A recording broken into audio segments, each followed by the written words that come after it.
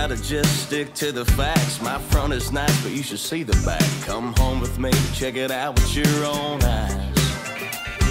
I know that we're just conversating, but I swear there ain't no compensating. I promise you it'll leave you satisfied. I got a back porch that I built with a hot tub and a charcoal grill, some laid-back chairs and a great big old TV. I got a fridge for all the ice-cold beer and a shelf of Buckeye souvenirs. That sun's out, guns out spot for making memories. Yeah, you can probably see I got that big